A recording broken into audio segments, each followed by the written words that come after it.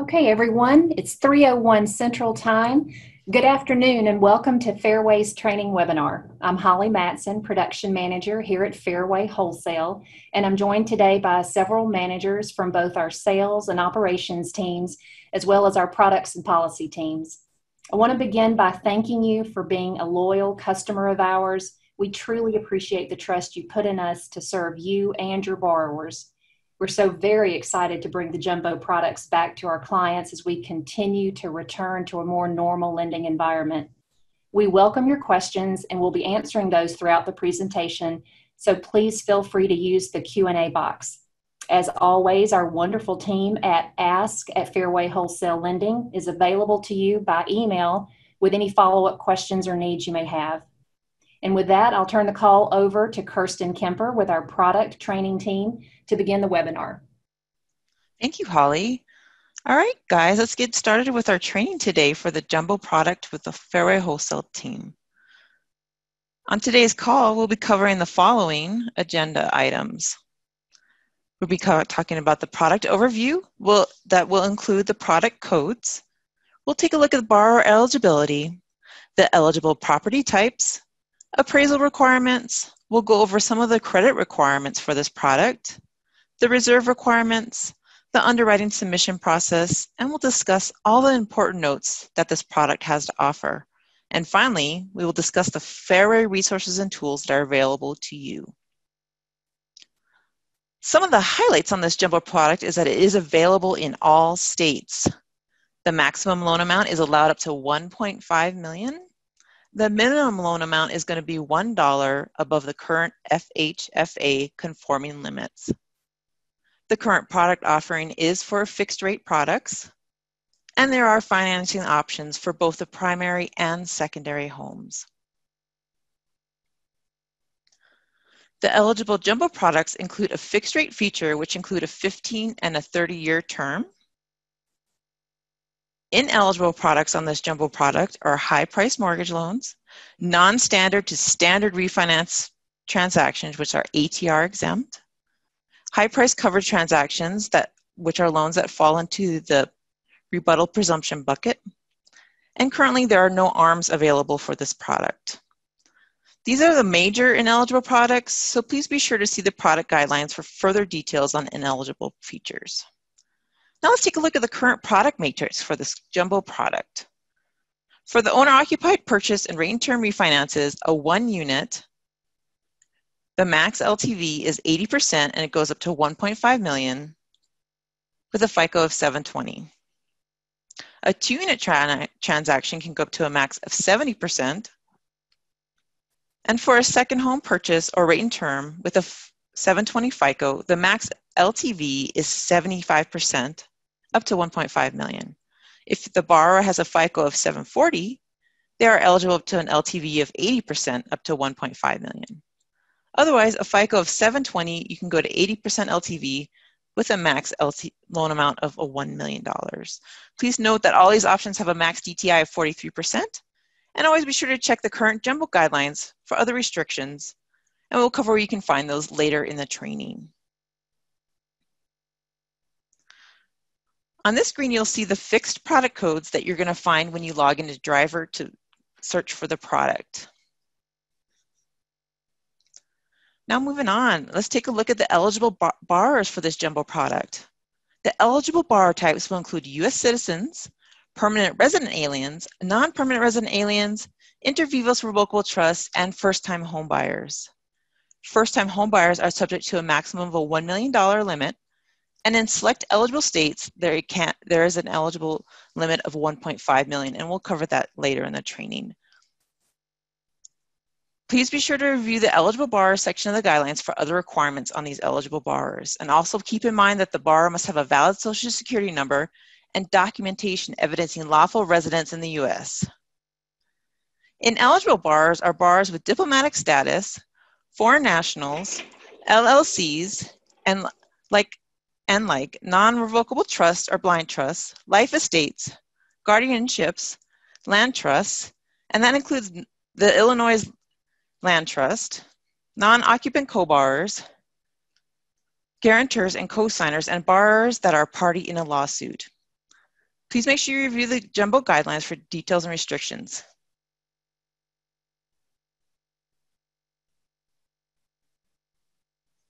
Moving on, let's take a look at eligible property types.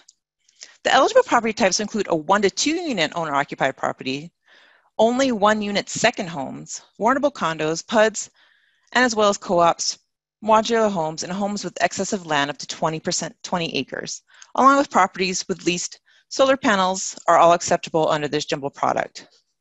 Ineligible property types would include 2 to 4 units for a second home, 3 to 4 units for owner-occupied, condotels, manufactured homes, mixed-use properties, modular home leasebacks, non-warrantable condos, assisted living projects, properties with appraisal conditions ratings of C5 and C6, Hawaii properties in Lava Zone 1 or 2, properties with more than 20 acres, leasehold properties, properties with deed restrictions, working farms, and there are many more. So please be sure to check the guidelines for all the ineligible property types, as we only covered the major ineligible types here. And I just want to remind everybody, if you do have any questions, please use the Q&A box at the bottom of your screen, and we'll answer those as we go through this training, and we'll address any at the end of the training also.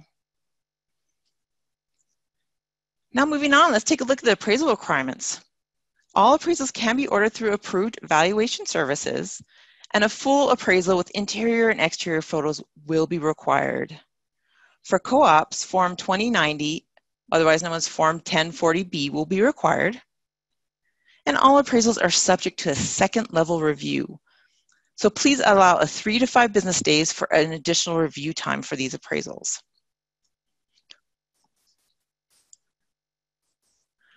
Okay, continuing on with the appraisal requirements, Fairway Wholesale will obtain a CDA with accompanying MLS sheet to support the value. If the CDA returns a value that is indeterminate, or if the CDA indicates a lower value than appraised value that exceeds a 10% tolerance, then the following requirements will be met. A BPO and a clear capital value reconciliation of 3 reports is required.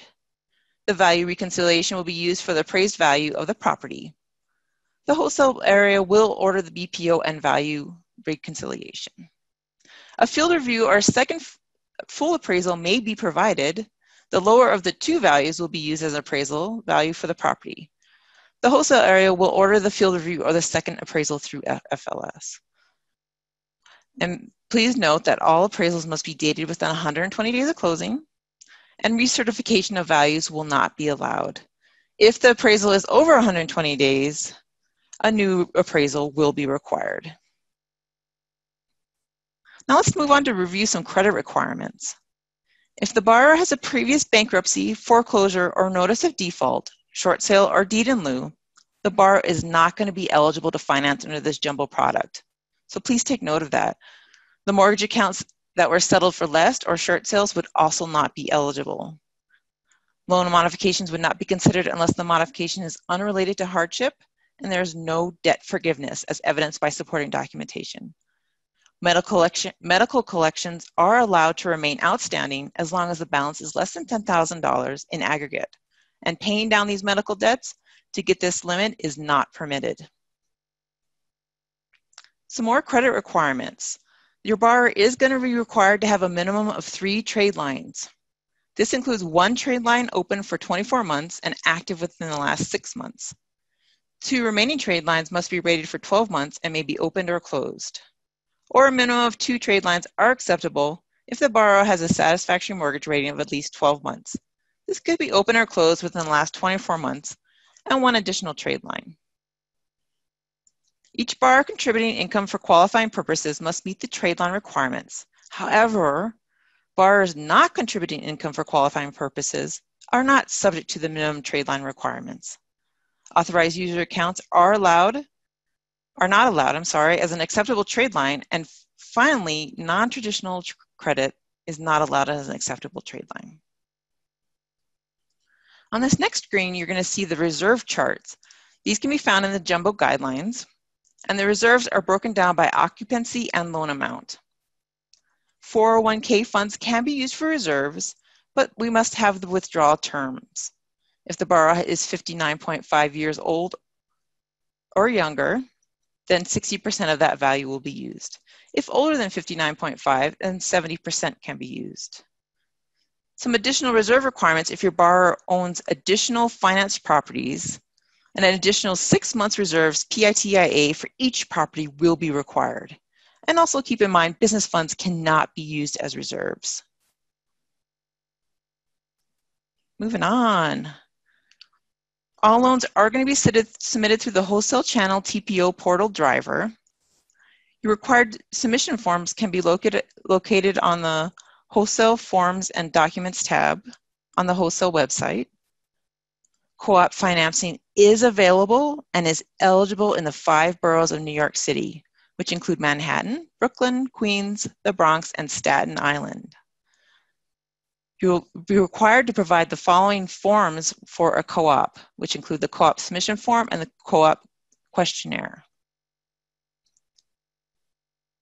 Pricing for the jumbo products will be posted daily and can be located on the Fairway Wholesale Lending website at www.fairwaywholesalelending.com.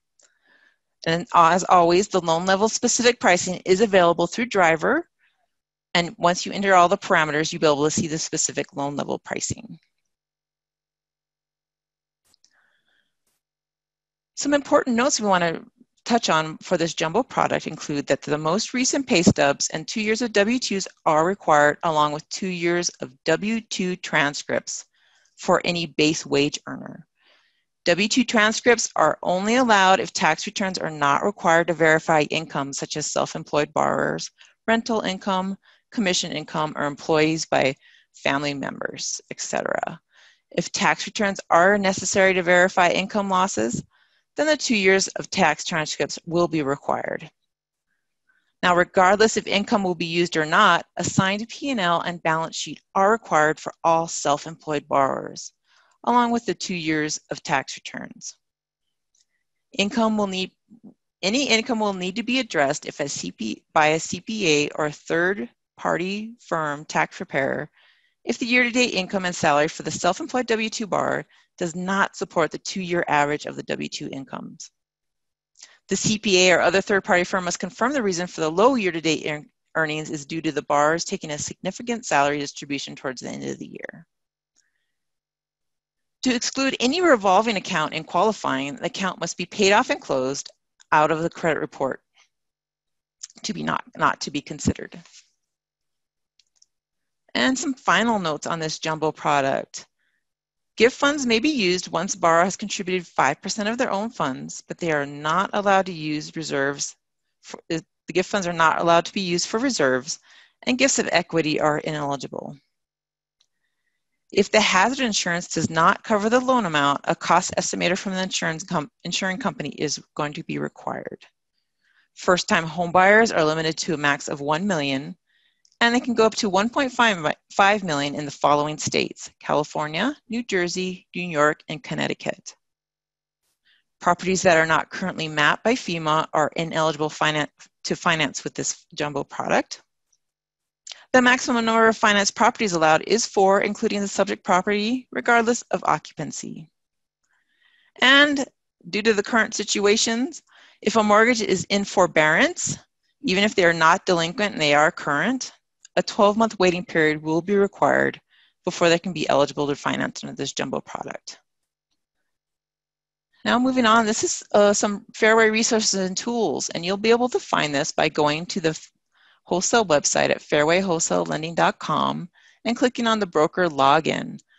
When you click on the broker login and you log in, you can go to our resources for the guidelines. You'll be able to go to the wholesale product matrices and see it under the conventional products, the jumbo non-conforming matrix as pointed out here. Again, if you have any questions, please put it in the Q&A box below, and we'll be able to answer those here now. We want to thank you though, and I do want to say that before we leave, start that on the questions. If you do have any other questions after this, you can always reach out to us at ask@fairwaymc.com. So I do see that we do have a couple questions. Let's see if we can address these right now.